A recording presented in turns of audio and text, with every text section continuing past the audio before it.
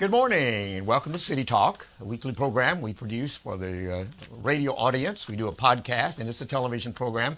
And it's a way for us to communicate great things that are going on in Waco and better spread word that needs to get out there. I'm Larry Holsey, Director of Municipal Information for the City of Waco. And today, for the 8th time, I figured out that the mayor has been with us, Mayor Kyle Deaver. And we're going to confuse things a little bit. Since this is a very casual conversation, it's okay, Mayor. I'm going to call you Mayor. I know you're Kyle. Yeah. But we also have Kyle Citrano, who is the president of the Waco Restaurant Association. And so you're going to be Kyle, you're going to be Mayor. And we also have Councilmember Dillon Meek representing District 4.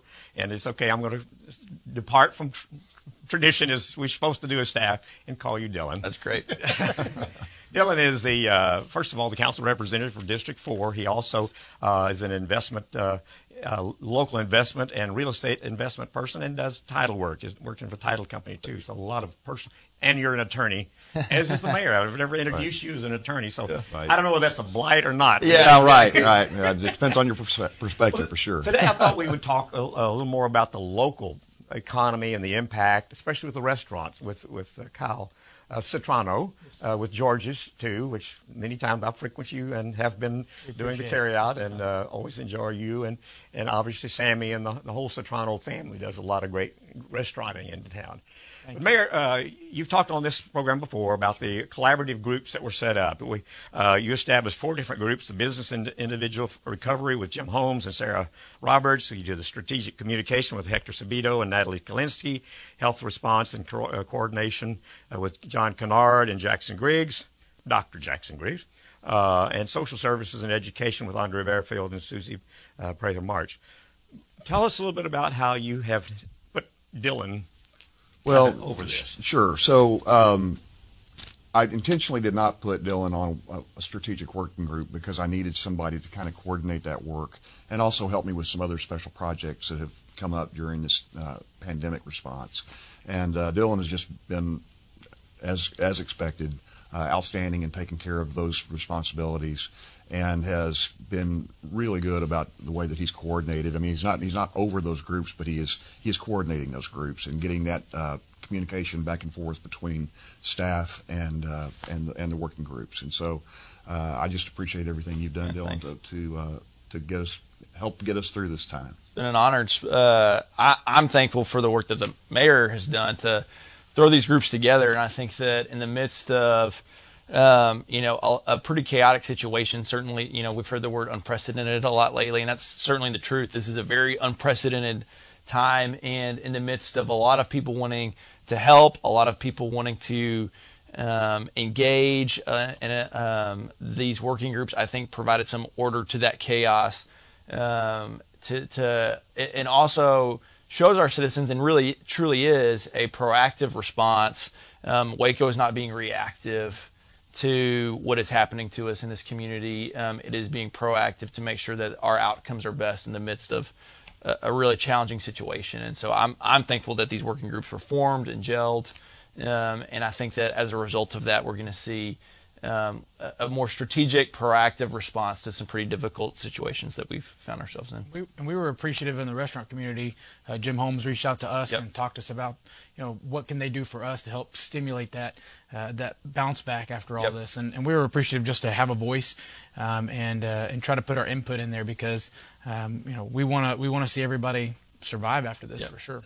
Well, I think one of the great things about it, and when you talk about working groups, the bottom line is what happened, it worked. Right. And Mayor, as you've said on this program before, we started out this whole pandemic as one of the highest per capita. Say that again. Yeah, right. So when we put our shelter in place, stay-at-home order in place, our county had one of the highest per capita rates of infection with COVID-19 of any large county, any county of 200,000 or more in the state. And now we have one of the lowest. And so our people, our citizens have done such a great job. Our businesses have done a good job. Our pastors have done a good job. Of trying to help people understand why this is so important, why these social physical distancing measures are so important, and staying at home unless you're doing one of these essential or now reopened businesses. Back to the working groups for just a minute. I want to say two things about this, and I've said it before, but Waco is a very collaborative community, and that collaboration was built years ago and has continued to build through the Education Alliance, through Prosper Waco. These groups are used to working together. And I think that gave us a huge advantage going into this, and we're grateful for past leadership that has built that collaboration. Well, and the other thing I want to say is that, it's really important that people understand that the city is not taking credit for the great work that all these key partners were doing. The thing that we did was we tried to pull them together and get them working together and communicating together. I think we've had a much more impactful response. And so I really do think our community needs to be patted on the back for doing such a great job, and we've got to continue to do a great job going forward, because even though we're really low as a community in terms of prevalence of the COVID-19 disease, that can change in a matter of days if we don't continue to be I think that's a very important part of what we're communicating today compared to a couple of months ago now. Right. As we just said, what we have talked about, the working groups, the collaborative effort with the business community and everything else, it has worked. But from this point on, we need to know that what is being said today, what is being communicated, the messages are out there, need to continue to be driven in and worked so that we don't flare back up again, and continue listen to the leadership, to the community leaders and responses. Yeah, so part of this is, we're excited that businesses are being able to open back up now. I mean, we know how devastating this has been to our small businesses and large businesses too, but particularly to our small businesses here in Waco. And so we're really excited that they are able to open up at a limited occupancy right now. And as long as everybody works within those guidelines and within those rules, we have a really good chance of moving forward. So I'd like to talk a little bit about how we're going to do that, and I'm excited about that. Yeah. Well, and I want to do that, and part of that is dealing with the Restaurant Association, because one of the main things that everybody's been waiting for is the reopening, not having to do curbside pickup like many of us have done. Yeah. But now that we are able to do that, Kyle Citrano is the president of the Waco Restaurant Association, which is part of the Texas Restaurant Association. Correct. Now, I remember back just about the time the mayor issued and that this whole thing started escalating, the Texas Restaurant Association came out with a restaurant of promise, a list of things that they were wanting to say, we can do this if we can stay open.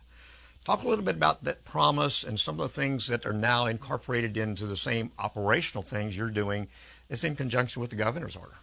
Well, early on in the process, we had actually just had our state board meetings there towards the end of February, and even something like COVID was not something we were really talking too much about. It was mentioned here and there, but I don't think even the restaurant business was really prepared for how impactful this was going to be. But our new CEO at the TRA just jumped on it immediately and has been incredible at communicating with all restaurants across the state, and especially our board team. Of how can we, what can we do to make sure that we stay on top of this? How can we stay ahead of it?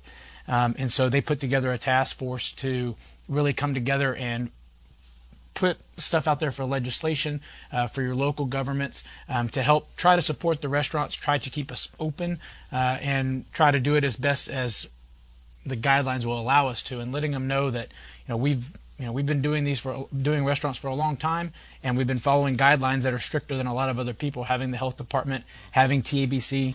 And so being able to have that and give that information of what we already are doing was important to us. And so, once that information was sent on, we passed that along to these two guys here, along with other people around town, and just to try and let them know that, we're ready and willing to do the right things.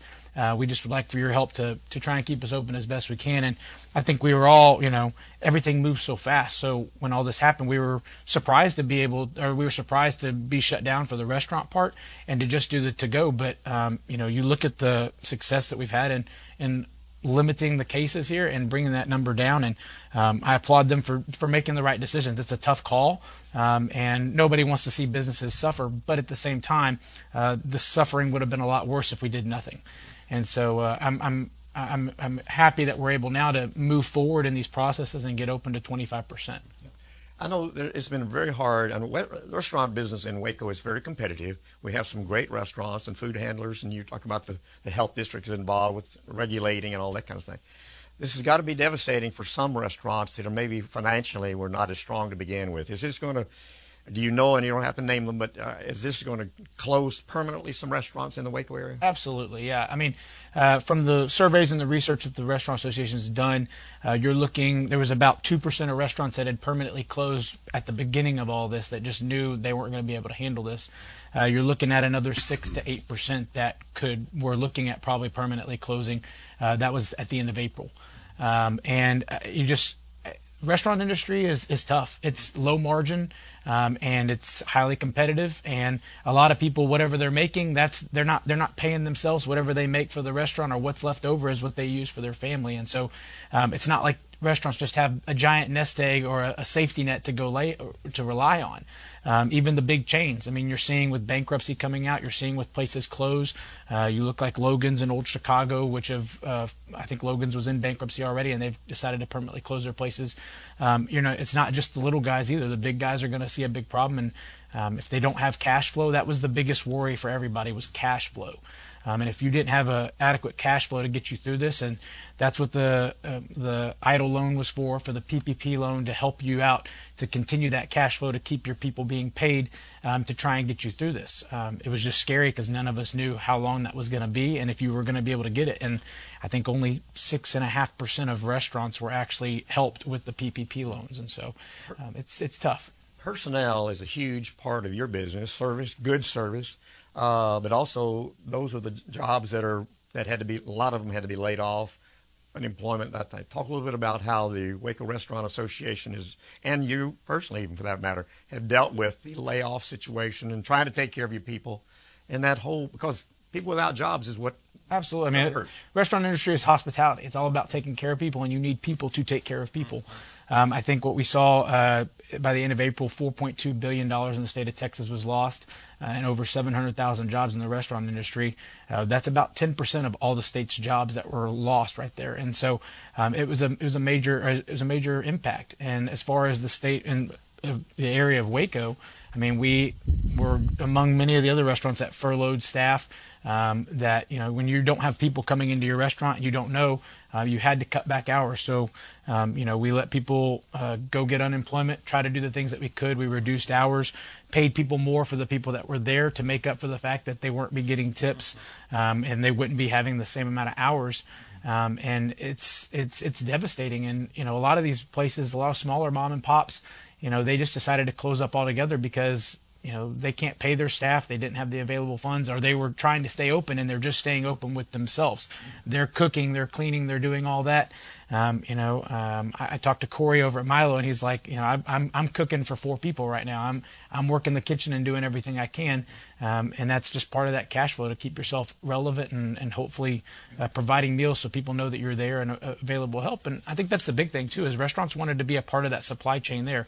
The grocery stores were telling us, please stay open, please don't shut down, because they were getting hammered, and we really needed to be there to help them provide meals.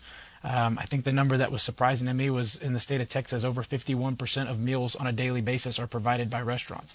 A lot of people don't cook, or they don't know how to cook, and so we feed people on a daily basis. When you talk about the supply chain, talk about the supply chain for the restaurants, because you all have to get the raw materials. I know we've heard the reports about beef and all that kind of thing. Talk about how's that impacting your business? So we're just starting to see it now, and it's really, these next couple of weeks are going to be pretty crazy, I think. We've seen production facilities drop 30 to 50% in their staff. You're seeing numbers go up. I mean, people know George's for chicken fried steak. We've been serving chicken fried steak for a long time. I've got a great relationship with Waco Custom Meats here, who provides us with our chicken fried steaks, and we saw a drastic jump in our price for the first time in years because of that. And not their fault. It's just about a supply, and it's about what they can bring in and what they can bring at the price. You're seeing the hog market. You're seeing the poultry market. You're seeing pork. I mean, everything is being impacted. It's just not one thing. And so, even TRA in an email yesterday was sending us to say, hang in there, buy what you can, and if you have to adjust menus, and I think you'll see that. I think you'll see a lot of restaurants having to adjust their menu, going to a limited there. We know brisket and barbecue places are about to get hit really hard. It's not anything like we've ever seen before with the amount that's having to shut down and not knowing when the end is near. If you've just joined us, we're visiting with Kyle Citrano, who is the president of the Waco Restaurant Association, and of course with George's too over on Hewitt Drive, a great place to eat. We're also visiting again with our mayor, Mayor Kyle Deaver, and our District 4 Council Representative, Dillon Meek. And we're talking about some of the things that are impacting locally. One of the things that really impressed me when I looked down the list of the things that the Restaurant Association came up with, the promise, as it was, a lot of creative things about having disposable menus, no condiments like salt and pepper, ketchup. That would be hand-touched and things like that on the menu. And then you also, before we went on the air, talked about the change in the cost on your carry-out items compared to plates that you would want. Absolutely. Talk a little bit about some of those changes like that. I think when you go to a restaurant, you kind of most guests just come in, they eat, they don't think about all the little things that go into it. But there's so many different touch points as well as stuff. But as far as to go, I mean, right now when food comes out of the window and we're preparing it, typically it comes on a plate. I can see everything. I get it on a tray and I take it out to the guests. Now, when you're doing these to-go items, it's coming in a box. The box is getting close. So you're having to double check it numerous times to make sure that everything's right. You're having to label things. You're having to make sure that you get one shot on to-go. When you're at a restaurant, you mess something up, or you can replace it pretty quickly. But if they're 30 minutes away or 15 minutes away, it's a lot harder. And then the box, it's a disposable, so it costs you money. The silverware that goes with it costs you money. All those little things are not typical of what you have at the restaurant, where it just may be the napkin that you have, because you're going to wash the silverware, you're going to wash the plate, you're going to wash the glass. So all those added costs are things that I can't go and just say, okay, well, you're going to pay the same amount of food, plus I'm going to charge you $1 for it. No, I'm charging you the same amount, and I'm just having to eat those costs. So not only is my business slower, but now I'm having more cost incurred on that same food. So but it's part of it. You're just doing what you have to do to provide for the customer, and that's okay. I mean, that's part of this challenge, and we've been challenged with things in the past, and this won't be the last thing we get challenged with. It's just about doing the right thing, and as far as you said, the promise, and doing the to-go menus, the paper menus, not having a ketchup bottle on the table, and instead portioning it out or using portioned PCs of those, just little things so that the customer doesn't have to worry about, was that touched? Was that what was on that? Who used it before? Was it sanitized? It's just little things like that. The tables look barren and it feels kind of strange. It feels very empty. But that peace of mind for the customer is what we're looking for right now, because they're taking their own risk by going out and coming in, and you can't eat with a mask on. You can't do those things. So people are having to expose themselves. So we're wearing masks, we're wearing gloves to make them feel a little bit more comfortable. Well, you mentioned about the customers. Part of the restaurant's pledge also incorporated a part regarding the patron, what your customers should do to have a positive experience. Absolutely. And tell that, because now that you're opening up, I think it's helpful for us as a customers coming to your place or any other restaurant to know how we can make it a better, safer place ourselves and appreciate what you're doing. Absolutely. I think, number one, and it's maybe not in the pledge itself, but just be patient. I think all of us are having to adjust, and all of us are having to make changes. My hostess is sitting outside of the restaurant now and stopping you before you come in. We're trying to allow for our people to open the doors that are wearing gloves so that not everybody's touching it, and we can continue to sanitize. It's making sure that the customer is self-checking themselves. So before they go out, did you have a fever that day? Have you been feeling the same symptoms that we're checking for on a daily basis with our employees through a health screening that TRA's provided? Are you doing those things? Are you making yourself safe when you go out? And when you do come in, please make sure that you're following the guidelines that we're putting out there for you. And whether it's, if we can only have 6 people sit at a table, make sure that, please follow that. Don't try to sneak in. Don't try to do different things. I mean, whatever the regulations that we're trying to provide for you, we're doing that for a safety point of view. It's not meant to be a nuisance. And so we just ask that you do those things for us, help us out, and we're going to do the best to take care of you. Dillon, I want to shift over to you, because I know you're heavily involved in the community, not only because you're a council representative, but you served on a number of boards and a lot of community involved processes and things, and people come to you, and especially since you are a council member. And so how do you sense the business community locally is, and how they're dealing with this, and maybe some of the challenges that you're hearing and advice that we can pass on through this program to those who are out there wanting that guidance and leadership? Sure. So first, I just want to commend Kyle and everything he said, and I think that I just so appreciate, Kyle, your work at the Restaurant Association, and then just really our restaurants in general. I mean, it's so encouraging to hear the proactive steps that you're taking, and that our other restaurants are taking to really make sure that our community is kept safe. And so I'm appreciative of that. And what's interesting about this global pandemic, I think, is that this has impacted everybody. It's hard to find someone who hasn't felt a financial impact from this. It's hard to find someone whose business operations have not been adjusted because of this. And so there is this almost camaraderie that unfortunately has come from a really difficult situation, and just hearing the adjustments that Kyle just mentioned in terms of having paper menus and disposable silverware and the cost of that. It's interesting how those kind of shifts and pain points translate to so many different industries. And so I do think that I'm so encouraged by our business community taking this seriously and working hard to ensure that their employees and that the consumer or their customer or clients are well taken care of and kept safe. And I do think that our numbers in McLennan County in terms of active patients are reflective. Our low numbers, our numbers are low that we referenced at the beginning of this program, because people have been taking it seriously and really working hard to keep folks safe. To answer your question specifically about what are people saying, I think you talk to 10 different businessmen or women, you get 10 different responses. On the whole, I think that, what I would say, what seems to be a consistent thread is a real commitment to try to innovate and work hard to keep their customers safe and also keep their business afloat. And so, when I think about Waco, even before this happened, I've always thought this is a resilient city, and it's a city with a lot of grit. And I think that we're seeing that being demonstrated in our business community right now. It's way easier to make a change than to sit there and complain about it, because everybody's going through the same problems. They're all having their own struggles. So it's just easier to say, what do we got to do to make it work, make it right, and go forward? And I think everybody wants the same result. I think we all have finally known, we've learned and identified what the situation is from the very get-go. We said the only way to protect me from getting it is protect myself. I have to look after number one, and everybody has to look at number one, because there's no vaccine, there's no anything else, there's no cure. To collectively, everybody's done that. And I've sensed a feeling of everybody getting along better, and concern for not only myself as I'm in the grocery store or wherever it is. I'm finding that other people are doing the same thing, and excuse me, and they're keeping their space. And I think you're right. All of y'all are right. Yeah. Waco's just got a neat, great spirit. love for one another. Yeah, absolutely.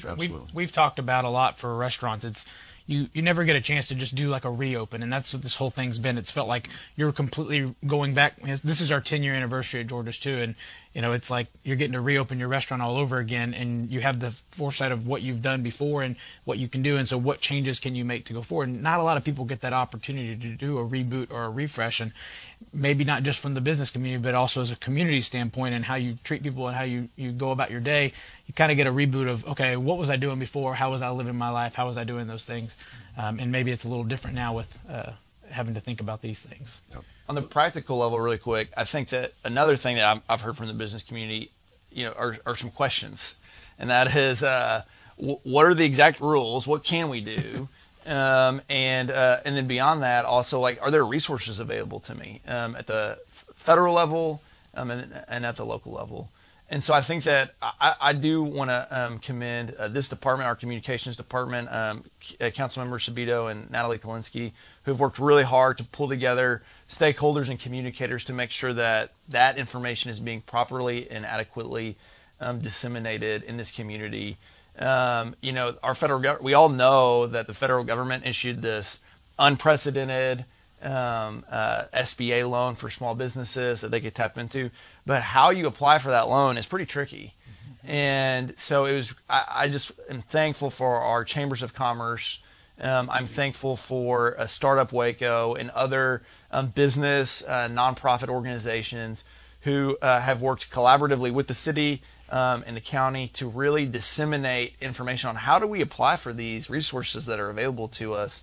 And in addition to that, I'm thankful for our council for setting aside a small business forgivable loan program with already assigned economic development dollars as well as federal HUD dollars to make sure that our business community does have available resources to meet immediate needs in this time. And all of that information is available on our website of covidwaco.com. And if you do have direct questions, if anyone in the public has a direct question about how to access any of those resources, then we have a business hotline as well. So we've tried our best to disseminate that information. It's not perfect. I mean, in this process, I'll be the first to say that the city's not perfect. It's hard to perfectly disseminate this information out, but we've worked really hard at the city level, and I have seen other nonprofit organizations, our chambers, for example, who've worked really hard to ensure that this information is made available, so that those resources and that clarity on what can we do, what can't we do, when can we do it, is being broadcast out. And to your point of what should we do and what can we do, the Department of State Health Services has a great FAQ for lots of different kinds of businesses with guidance about what you should be doing. And so we'll get a link to that site on the COVID Waco site so that businesses can go there and see that. There's something there for almost all businesses that are now allowed to open that will really be helpful. We've got a couple of minutes left, but I want to make sure we get a little bit of the government part of it. But before we do that, I want to make sure, Dillon, being in the investment and the title business yourself, how do you see that part of the world being? Because a lot of people have investments involved in their retirement programs, a lot of in the title business as far as the amount of home sales and things. Sure. So far, the reports that I saw, at least for the month of March, were not real bad, and so we're holding pretty good. How do you sense that's happening in this community? Sure, I can say where we've been, and it's harder to predict where we're going. I think that if anyone has a crystal ball out there, send it my way, but because it's hard to see the future. But I think that in terms of where we've been in real estate transactions, I think the residential sales have taken a very small dip, but it's not a substantial one. And I think that in the commercial sector, there was a pause, but as recently as this week, I've seen, and with the commercial brokers that I've talked to, a real uptick in transactions. So I believe that there's for many for homes and many types of commercial assets or commercial properties, there was a kind of a pause on should we proceed, but I'm optimistic for a lot of those sectors. But again, the future is hard to predict. Well, I'm hoping with the sales tax revenues will start clicking now that the businesses are coming up here and whatever else. A little final statement, Mayor? Well, I just I thank you all both for being here today. Kyle, thank you for the great work you've done with the Restaurant Association, and it's just one example of the great work that our business people are doing across our community. I just urge everybody to continue to keep your physical distance from people that are not part of your household. Wear a face covering when you're in public, especially when you're in a crowded environment. And we've got to keep doing these for the foreseeable future. This is not going away anytime soon. We're not going to have immunity. We're not going to have a vaccine, probably this year. So we're just going to have to live with this. And it's getting old, but we're just going to have to live with it. And that if we don't, we'll pay the price. Mayor Kyle Deaver, along with President of the Waco Restaurant Association, Kyle Citrano, a double Kyle here, and Dillon Meek, who is our District 4 Council representative and a local businessman that has brought some great information to all of us. And I hope this helps everybody understand that the Waco community has a resilience, as has been mentioned today. And I think we're going to make it through all this kind of stuff. And thanks for being with us this morning. Thank you. Thank you, Larry. Appreciate it. We hope you'll join us again next week for more information about the City of Waco on City Talk. This program is produced by the Municipal Information Department of the City of Waco and is provided as a public service by this station.